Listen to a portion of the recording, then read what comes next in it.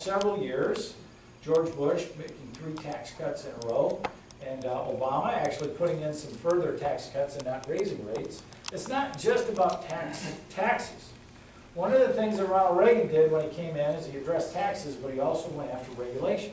He had the Grace Commission go out and try to tackle regulations. I talk to small business owners all the time. Any small business owners here today? Go ahead, don't be shy. Yep. Do you have any idea if you were to hire a worker, how much that worker will cost you a year or 2 from now with the regulations coming out of Washington? So as a business, how long have you been in business? 15 years, so relatively successful.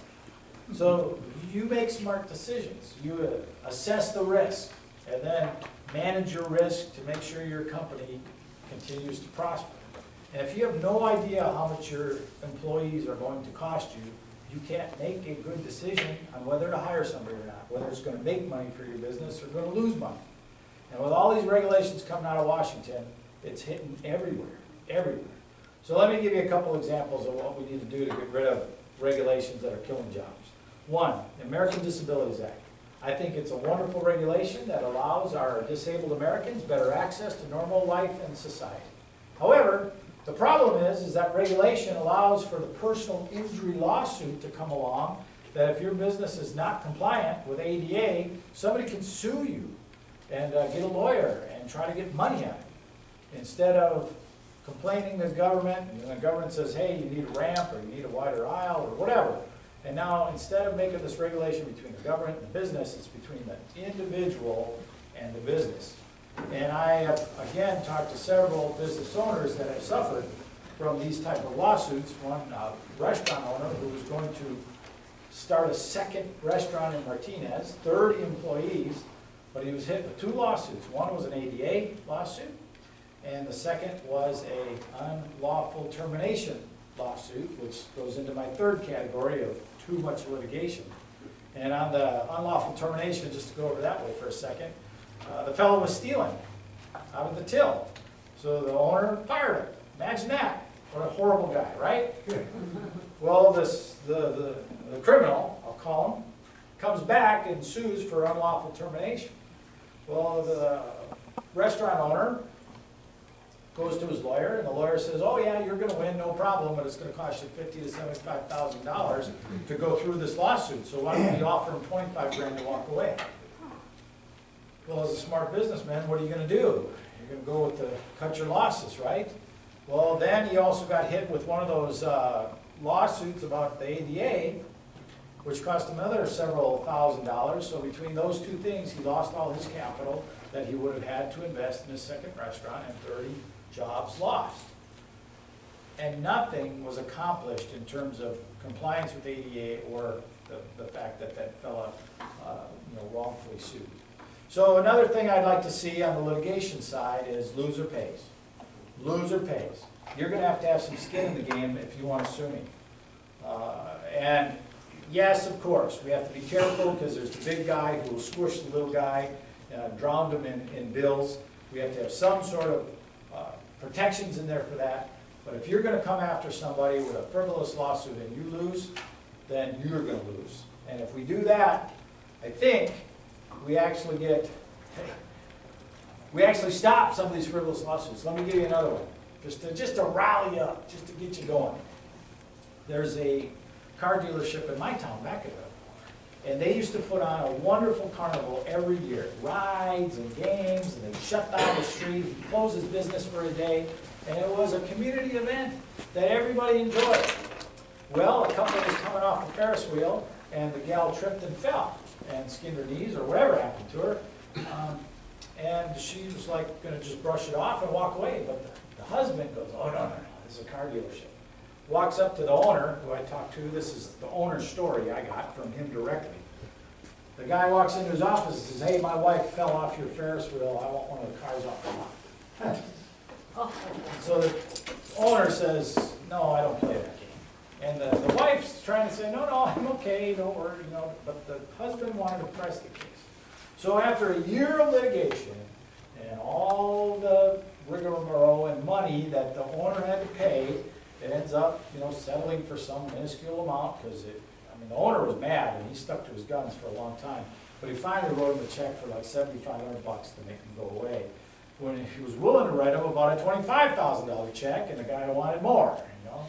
But guess what happened? So that all was a cost to the owner, and we no longer have that carnival in back of it, because he shut it down, right? Because he's afraid of being sued. So we gotta have something to where these frivolous lawsuits with these unscrupulous lawyers that just want to throw spaghetti against the wall and see if it sticks, there is a penalty for that, and it'll stop. So a couple of things there for you. Now I'm going to talk about another regulation that I want you to understand how I think. The EPA is an organization that is simply out of control. Some bureaucrats writing regulations trying to create this safe world for us without any real consideration for the consequences down line on our economy, on your business, on jobs, on real life down here as they try to create this perfectly safe world.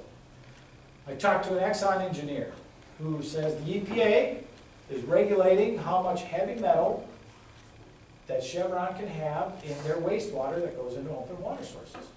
Great idea. That's a good thing. I don't want a bunch of mercury and lead in our open water and eat those fish later on down the line. That's a good exercise of government authority. The problem is the EPA comes in and tells that engineer exactly how he's going to remove that metal from the water very inefficiently and very expensively.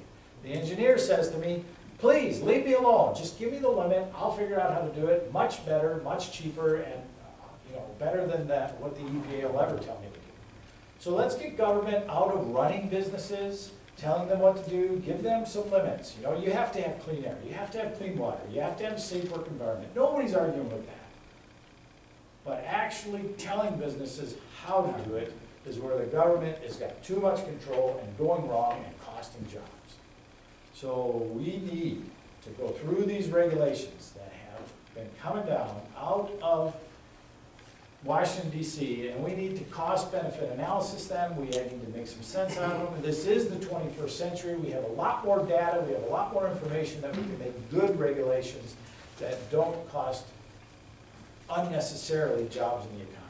But you need people that are willing to go in and fight and work and try to make it happen. And I'm one of them.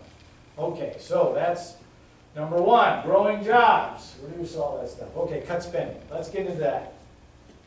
We have about a $3.6 trillion budget in our federal government. $3.6 trillion. Now to put that in context, we have approximately a $15 trillion economy every year. So, it's smaller, but it's way too much. And we spend a lot of money on things we shouldn't spend money on. And if it's, whether it's a $3 million study, your tax dollars, that went to UC Irvine to study kids playing video games. No kidding. Really? Somebody in your government signed off on that and spent $3 million of your dollars to do that. But when you're talking about a $1 trillion deficit, that's like 0.3%. That's nothing. Big deal. 0.03%. It's so small. Who cares? $3 million. Okay. How about the VA, Veterans Administration? I'm a vet. I'm still actively serving as a reservist. Well, your VA spent $175 million on buildings they don't use, including an octagon monkey house in Dayton, Ohio. Why are we wasting your tax dollars on that? $175 million, that's a lot of money. But still, with a $1 trillion deficit, what's $175 million, right? Okay, the government overall, and these numbers come from the Heritage Foundation, wastes $20 billion a year on buildings they don't use. $20 billion of your tax dollars are going out the window. That's a lot of money. Now let's up it a little bit more, and let's talk about Medicare. Something that I have a 99-year-old grandma who uses Medicare, Social Security. I think we have to save these programs. We have to change them to some degree for people my age and people my son's age, but they have to be there, they have to be safe, we have to be able to afford it. Well, right now we're wasting about $100 billion in fraud and waste in Medicare.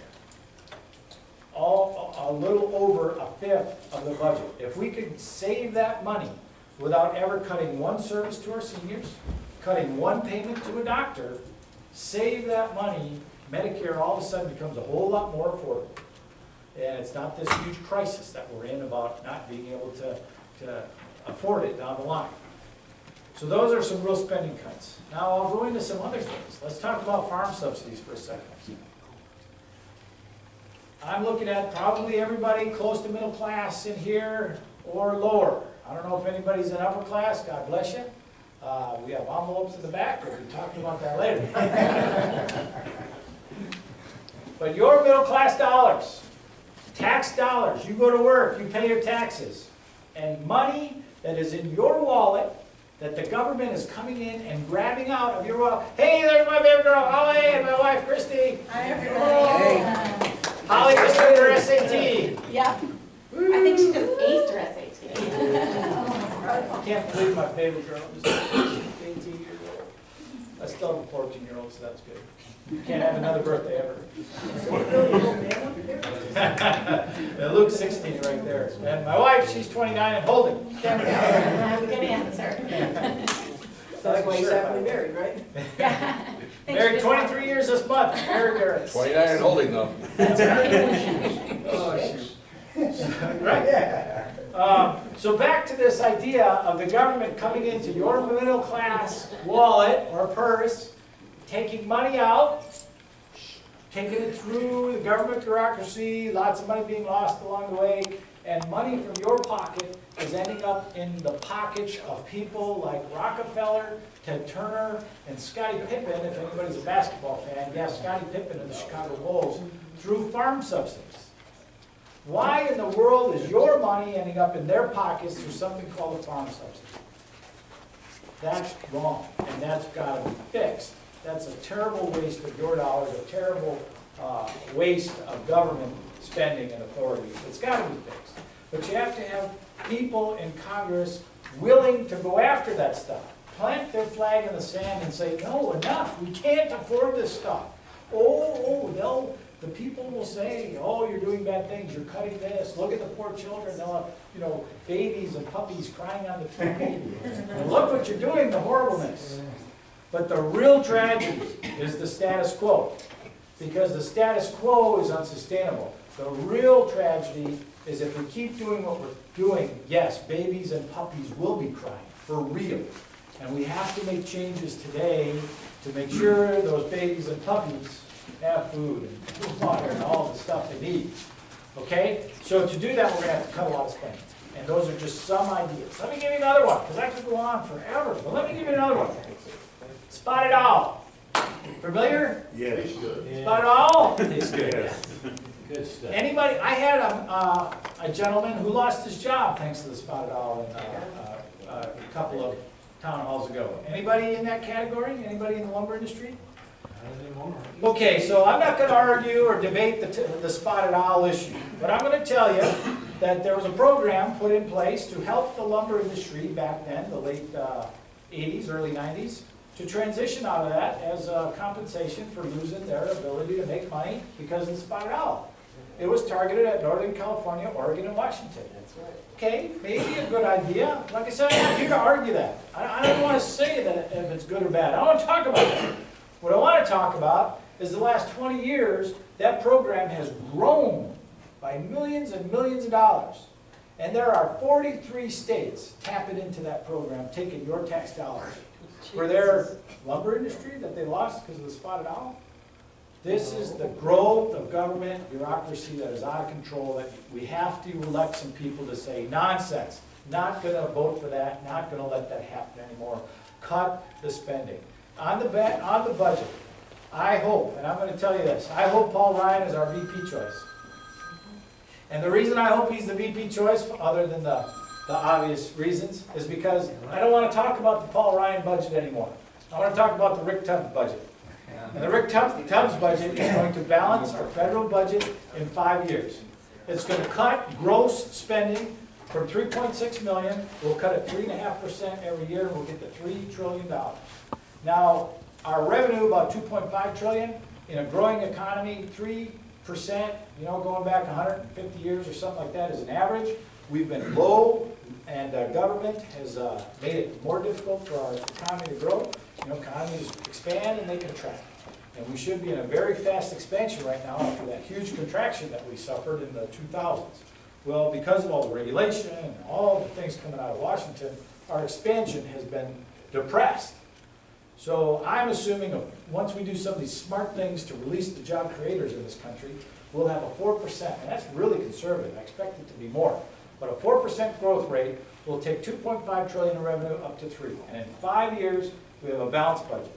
And now we keep doing that, and in 30 years, with the surpluses that'll come in, and this is a lot of math, so I won't bore you, but my goal is to balance in 5, pay off that $20 trillion, because it'll get to $20 trillion before we turn this around, pay that $20 trillion off in debt in 30 years. It'll be like a house mortgage.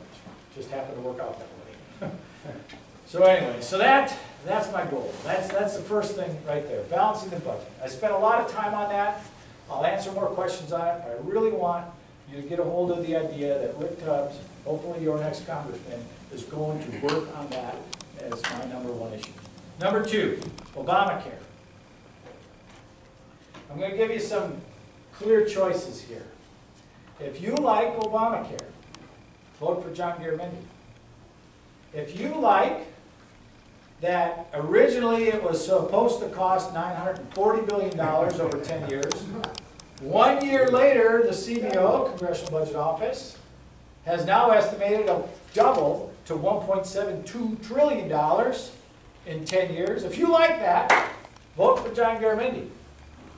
If you like the increase in your insurance rates that have happened the last couple of years, directly responding to Obamacare, talking to one gal in Rio Vista, her quarterly insurance rate went from $4,100 to $7,000 in the last 2 years. If you like that, vote for John Garamendi. If you like the 800,000 jobs that the CBO is projecting that we will lose in direct response to Obamacare, please vote for John Garamendi. One, if you like the 16,000 IRS workers that will be hired to implement Obamacare, it is a health care bill. The 16,000 IRS workers that will be hired, then please vote for John Garamendi. If you don't like any of that stuff, then I'm asking for your vote. Because I tell you right now, I lived in Texas for the Air Force a while back, and my Senator Phil Gramm stood on the Senate floor, and when Hillary Care was on its way through the Senate, he said, "Over my dead body will this pass." Well, I'm here to tell you, over my dead body will Obamacare stay. We have to repeal Obamacare. We have to repeal that huge government takeover of our healthcare system. Our American healthcare system is the best in the world. It is the most expensive, absolutely, because it is the best, and we have the best accessibility to it. You know, I talk about if I wanted to go to the doctor, what is it, Saturday, Monday. You know, my wonderful wife would get up early, 7 o'clock, 7:30 Monday morning, and I'd have a doctor's appointment by that afternoon. In most countries that have socialized medicine, all countries, I should say, you don't have that same access. Good luck. 2 weeks, couple months? Years.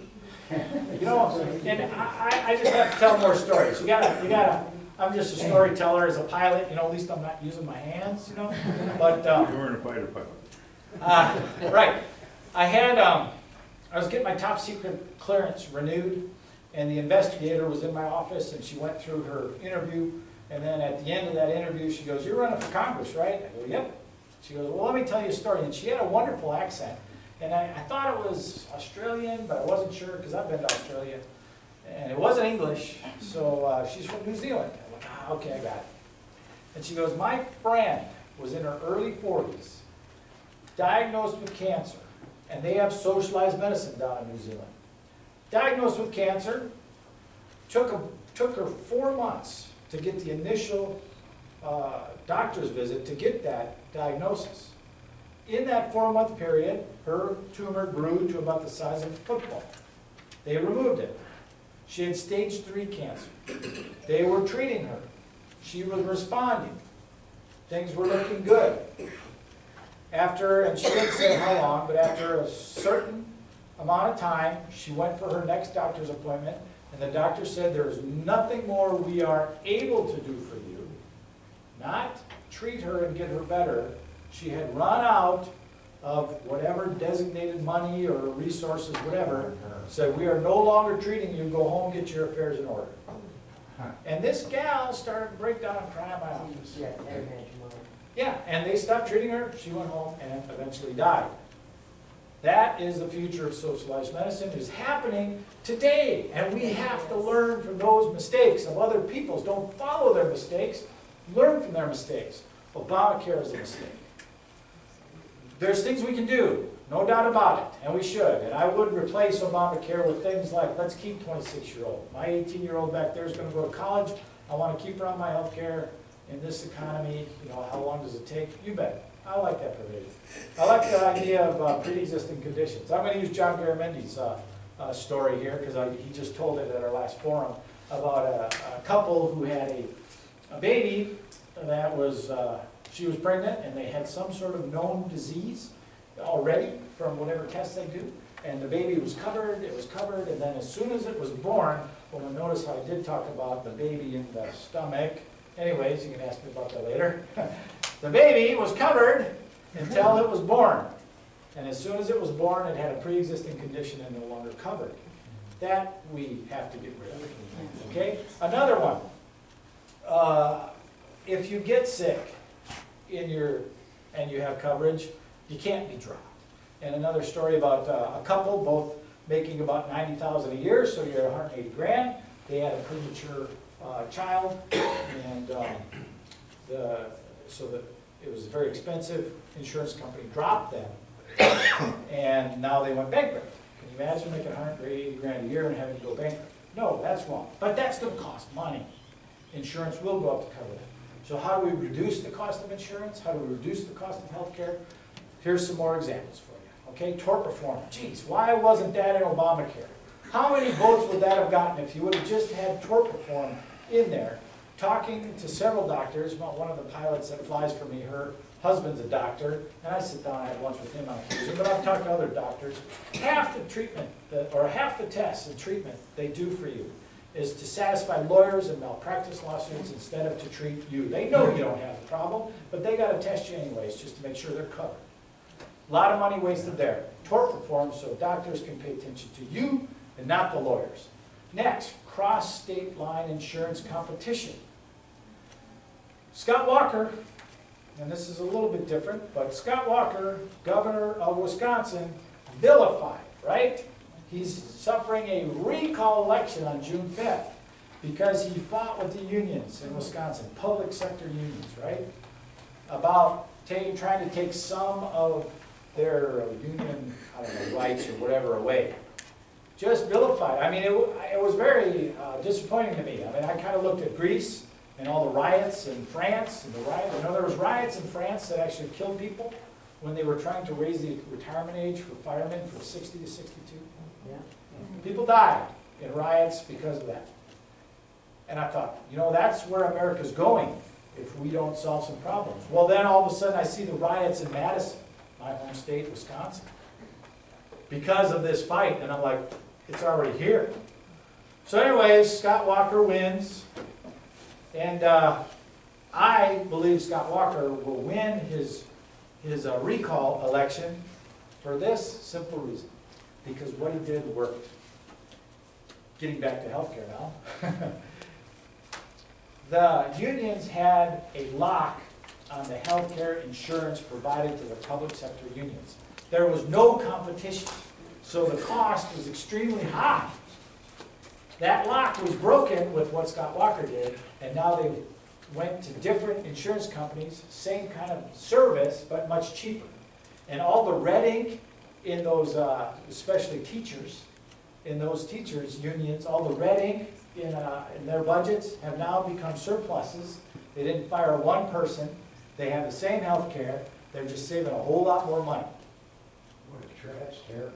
It's wonderful. It's wonderful. Yeah. My mom, who lives in Wisconsin still, and it's funny because I talk to my mom every once in a while, and she's politically involved. I love her. And anyways, I could ask me later, it's funny. But anyways, she's talking about Scott Walker when it's going through this. I didn't vote for Scott Walker so he could do this kind of stuff. Rah, rah, rah. She's all against Scott Walker, right? When it's going through. I'm going, Mom, just give him a chance, you know, see what's going on. And no, I'm voting against him. Huh? She's going to flush it, right? Well, I just talked to her a couple days ago. I'm voting for Scott Walker. You know, what he did was great. That's wonderful. So, you know, I think he's going to win. And I'm using my mom as the barometer. So anyways, so cross-state line competition. And again, John Garamendi in one of our debates said, oh, be careful about that. You know, they're going to scam you. People from across state lines are going to scam you. You're going to get this insurance. It's going to be cheap. But then you're going to need it. And it's not going to be there for you. Well, how many, I'm a USA member for my car insurance. They're in Texas. One of the best car insurance companies in the country. There's no problem there. How about Geico? Little Lizard, right? Or Gecko, or whatever you want to call it. I haven't seen them taking a court or sued or going out of business because they offer you some scammed insurance, right? So the car insurance is a great example of how it's done right. Healthcare insurance can follow suit. Competition is a wonderful driver of lowering prices. There are many other ways. Standard operating procedures, something we do in the flying world. I fly with a different pilot at United just about every time I go to work. But we know what we're going to be doing. You know, the standard operating procedures. We fly and, yeah, okay, that's what he's supposed to do. Yeah, that's what he's supposed to do. You can do something similar in medicine to where you come in with a set of symptoms and, yeah, this is what we normally do. This is cost effective and healing effective. And this is what we do. Some hospitals, it's $50,000 for a liver transplant. Some are $250,000. Same results, same quality. Why is it different? Standard operating. Another standard. Why do I go in to Kaiser emergency room with a broken leg? Let's hope not. But let's say I go in and my insurance company pays a certain amount. Let's say $1,000. Let's say Sarah goes in, not insured. Let's just say she's not insured, and she gets a bill for $10,000. Why? Why is there different prices for different people? Another standard thing we can do to lower the cost. And now all of a sudden, health insurance is much more available. It's much easier for your employer to buy it for you, to be a part of your package. It's much easier for you to buy it as a self-employed person. Much easier if you're transitioning between jobs to keep. There's ways to make it cheaper. And I'm just giving you some specific solutions. Why or why was that not in Obamacare? I don't know, but as we repeal Obamacare, we can replace it and make it much better. All right, last thing, and I won't dwell on this one too much unless you have questions, but California has a water supply crisis. And we have sat on our hands for over 30 years and not fixed it because of environmental concerns, because of afraid that you lose your elections. You know, whether it's the peripheral canal in the early 80s that got blasted in the voting booth, or the environmentals taking you to court to shut down the dams in Auburn. We have sat on our hands and this crisis has just grown. Well, it's time to get off our hands, make a decision, do some stuff, and get it fixed. Because I tell you what, if we let this sit for my son Luke to fix, like my father did for me, and I'm throwing my dad under the bus, he had nothing to do with it, but you know what I mean. My father's generation left it for me.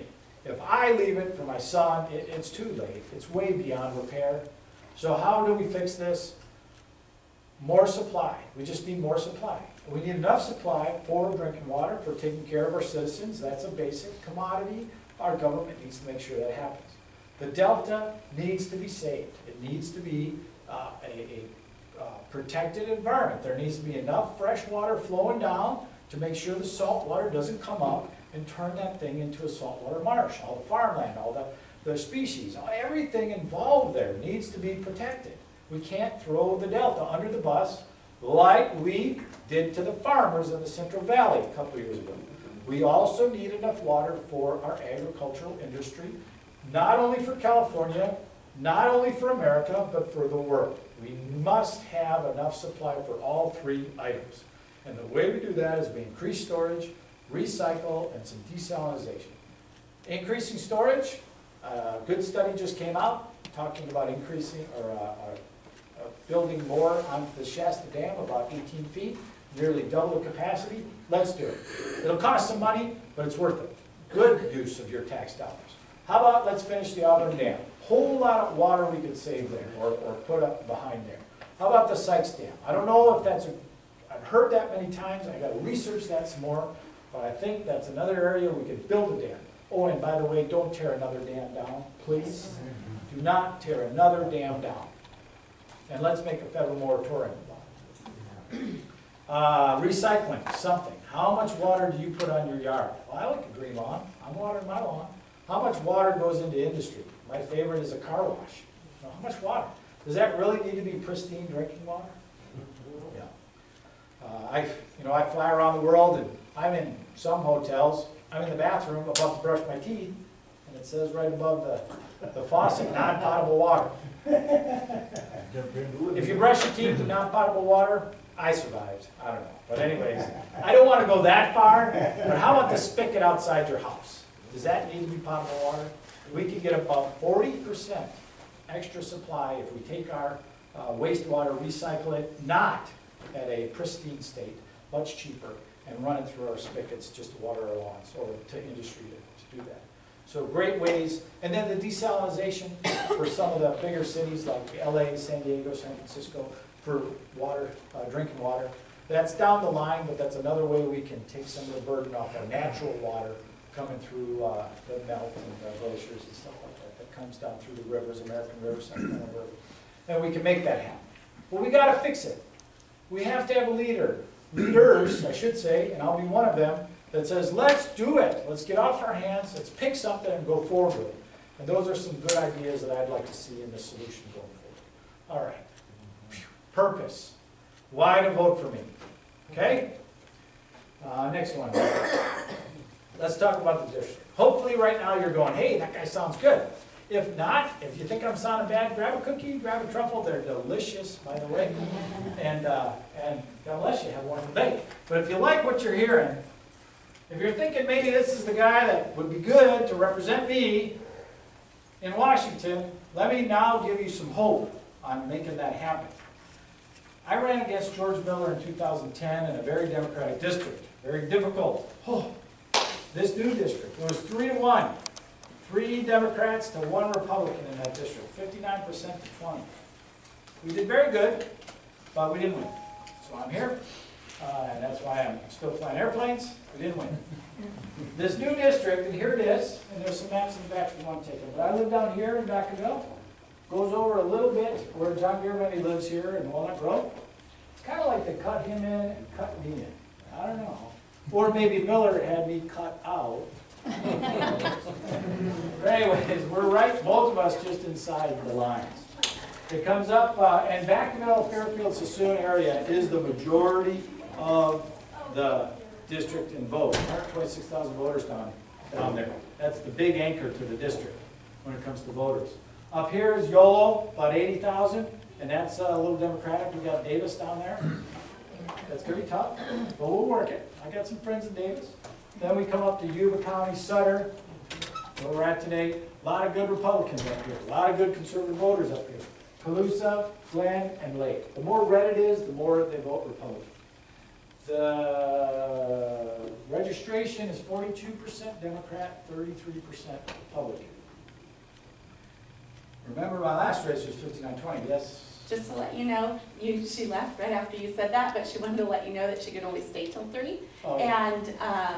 And you definitely have her vote. All right. So, Good one. she said that was bad timing.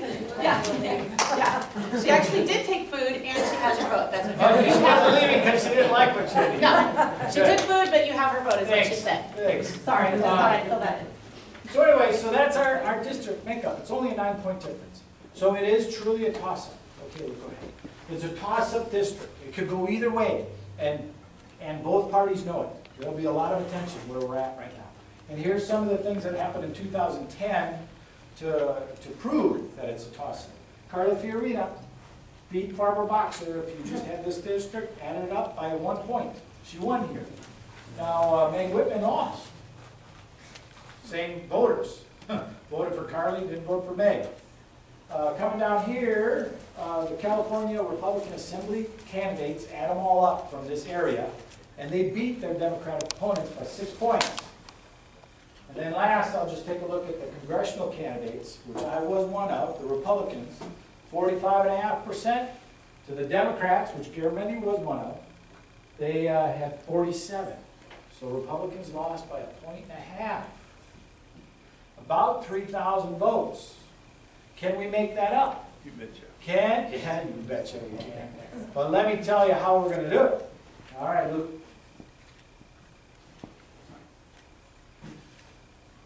My wife and I and my 3 kids, I called us the 5 snowflake snowball that were up on top of the hill last time, and we started rolling down.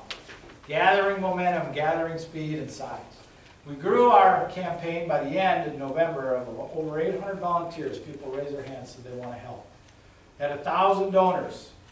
Raised more money than the last 5 campaigns combined against George Miller. We had a lot of momentum, a lot of steam going. We did lose. I mean, like I said, it was very difficult. We were the number 5 out of 53 congressional races. No incumbent lost, by the way, in 2010 on the congressional side. Nobody lost.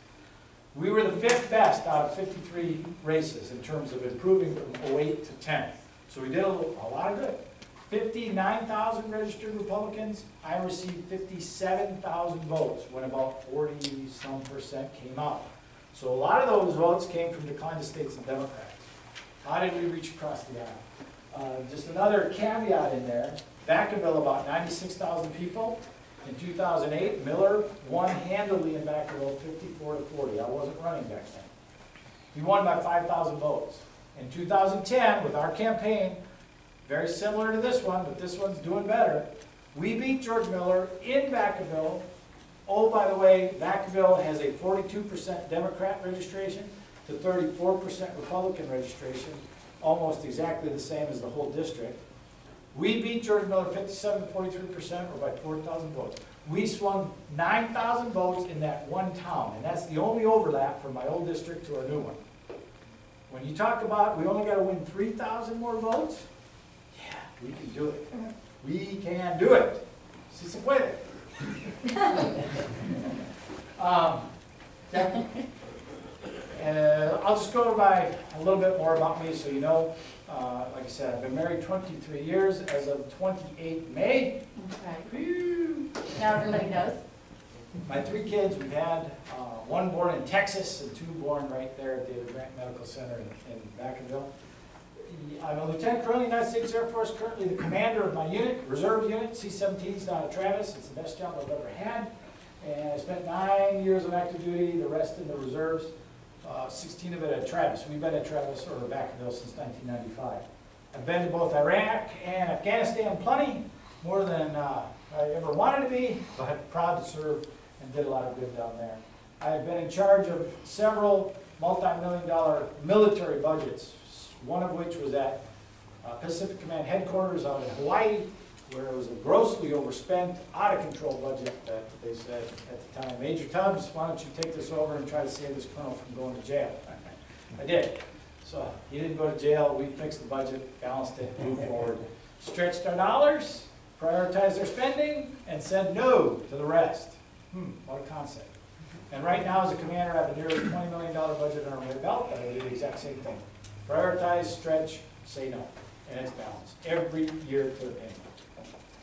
And then I've been a United Airlines pilot, flying out of San Francisco since then. I've got a BA in math from Fresno State University, and I love numbers. Numbers love me. And one of the reasons why I feel very good about working on budgets.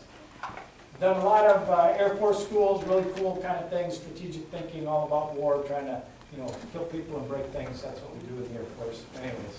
But also how to develop policy, how to develop strategies, how to have a consistent worldview when you're trying to make decisions. My wife and I had a small business for a while, just before the war broke out, and property management development, so we've learned a lot about how to do that stuff. Now, hopefully the most endearing thing to you about me today will be that I've never held elected office before. Not part of that problem, but I did run in 2010. All right, and then we'll just finish up here, and then I'll open up for questions. Now, in any successful campaign, it takes 3 things. It takes a candidate that's worthwhile, And hopefully I prove that to you today. It takes a volunteer base, which we have an incredible volunteer base, and I'm asking you to join if you like what you're hearing. Because your time is more precious to me than anything else, walking out there, delivering flyers like some of you got on your doors, making phone calls, talking to people, letting them know what's going on. Third is money. And if you are blessed enough to have some extra money that you would like to throw our way, it does take money to run campaigns. And before you leave today, if you could throw a check at my daughter there, she'll catch it. And that would definitely help if you can before you leave today. That would be wonderful. Go ahead. And for those of you that are in the upper class, $2,500 is the most you can give me. One person. If you're married, you can write 2 checks. That'd be great. And today, how you can help, we're going to start with questions. Ask me questions. And then, like I said, vote for us June 5th. Please help, volunteer. Got plenty to do. Write a check if you can. And then I'll say lastly, but probably, not probably, it is the most important thing. If you could pray for us, that would be great. It's a lot of work for our family. And all the prayers we can get, we can use. So with that, I'll over other questions. Yes, sir. And last time you talked, we had the debate over in Marysville at the American Legion, and you talked on the guest worker program. Yeah. Somebody brought it up about, and you made a comment about you were in a country that I don't remember whether you said it was Qatar or whether it was Kuwait or one, a country of 800,000 people, and yet they had 2 million guest workers, and it worked just fine. Why couldn't we do something like that? And that I've been thinking about that after you said that. Yeah, if you got a guest worker to work, make his money and leave, why not? Yeah, and this is an excellent question. And it's one of the ways I think we need to fix our country. And I think big. I don't want to just tickle around the edges on some of these problems. Tickling around the edges is just going to kick the can down the road further. Let's talk about immigration and let's fix it. Win-win for everybody. We have an immigration policy today where you have 12 million, plus or minus, illegal immigrants in this country. That's a huge number. You have an immigration policy in this country today where you have states like Arizona and Alabama that are passing laws to protect their state from illegal immigration, and you have the federal government taking them to court to stop them. But the federal government's not doing their job that the state's trying to do. That's not right. You have a country, or an immigration policy in this country, where you have something called a sanctuary city, where cities, mayors, municipalities are actually thumbing their nose at the law and not following it. Our immigration policy is broke, flat broke. And I have talked to whether it's farmers, service industry, let's talk about doctors and engineers too. It's not just about the ag migrant worker. It's about all kinds of places. There is a place in our economy for what I call a guest worker, and America benefits from that workforce. No doubt about it. And I do believe we need to have an immigration policy that allows for that, that welcomes it, encourages it. Now, with that though, there's got to be some rules. We've got to do this that makes sense. Some want to just enforce the laws that are there, or even march them all across the river at the end of the bayonet. It's not going to work. And if it was just enforcing the laws we had, why aren't we doing it? We're not doing it. It's not working. Others say, open up the border, let them all in, amnesty, let's let them be citizens, no big deal, let's make it happen. Not right, not going to happen. We got to pick something that works. And again, my solutions, what I want to do for government is I want conservative, or common sense solutions. That means they work today, they work tomorrow. Conservative, which means less government, smaller government, not bigger government. Don't look to the government as the first priority on how to solve things. I want to look at the citizen, the American citizen, entrepreneur, and worker as the primary source of solutions, not the government. Conservative, smaller, and constitutional. We've had a constitution in this country for well over 200 years that has worked very well, made us the best country in the world, in all of history. Why would we turn our back on such a great document that has set us on this path? So conservative, common sense, constitutional. So looking at that, let's look at an immigration policy that allows for a guest worker program. Allow these people in that are looking for a better life, that fit into our economy and provide us a workforce that we need. A guest worker program that's unlimited. Oh, it is limited. But how is it limited? It's limited by the economy. Because if you come here as a guest worker and you get a job and you take care of yourself, great. You get a guest worker ID, you can get a guest worker driver's license, you can get guest worker insurance, you can live in the light as a legal human being participating and contributing to America and living in this wonderful country. However, what limits the amount, because if you open up your doors like that, in this country we have a very safe, if you will, or very, we take care of our people. So you do not allow the guest worker the ability to access the taxpayer-funded safety net. They do not get welfare. They don't get Social Security, disability, unemployment. If you are here working, taking care of yourself, your family, great, you're welcome. But we're not going to ask the taxpayer to fund you if you're here. Okay? So the economy will limit the amount of guest workers in our country. Second, now you want to really secure the border. Because if all the good guys and gals are coming through the turnstile getting their guest worker ID because we're not limiting them, the only bad people, or the only people crossing the border illegally are the bad ones, the criminals, the drug runners, the terrorists. So really secure the border now. And not just the southern border, but anywhere else that they're coming in, the shores or north, we've got to secure it. And then the third part is we have this 14th Amendment that allows, that has been interpreted, let me say, that if you're born here, that you're automatically a U.S. citizen. Well, the 14th Amendment was in relation to slavery and making sure the slaves were citizens. It was never intended that a French couple here on holiday and she's 6 months pregnant and delivers prematurely, it was never intended for that French child to be American, let alone an illegal immigrant to have a child here on the compassion of our country because we allow anybody into the emergency room and we make sure we take care of them. It was never intended for that to be an American citizen, that child to be an American citizen either. We have to close it. The 14th Amendment says all individuals under the jurisdiction of the United States will be a citizen upon birth here. Guest workers, foreign nationals, non-U.S. citizens, I would interpret as not under their jurisdiction. So they should not be, it's a wrong interpretation in my opinion. So in this immigration policy, as it's very liberal in terms of letting people come in, it's very fair to the American taxpayer in terms of not letting people in and then letting them just live off of taxpayers, which we don't want to do. And very secure in taking care of our country. We also have to close that loophole in the Constitution that you have to have at least one U.S. citizen, parent, to be a U.S. citizen. And I don't care where you're born. If you're born in Germany, you're born in Australia, if your dad or mom's a U.S. citizen, you have a U.S. citizenship. And where you're born doesn't matter. So that is my immigration policy. It's win-win. There are some limitations. There are some follow the rules. But America wins with the workers coming in. The economy regulates how many are here. Now you go back and forth. I mean, one of the things that happened, Ronald Reagan's a hero of mine. He really is. One of the things he did was after the Congressional program was no longer passed in Congress, they still let people go back and forth. It really wasn't enforced. In the early 80s, Ronald Reagan shut the border.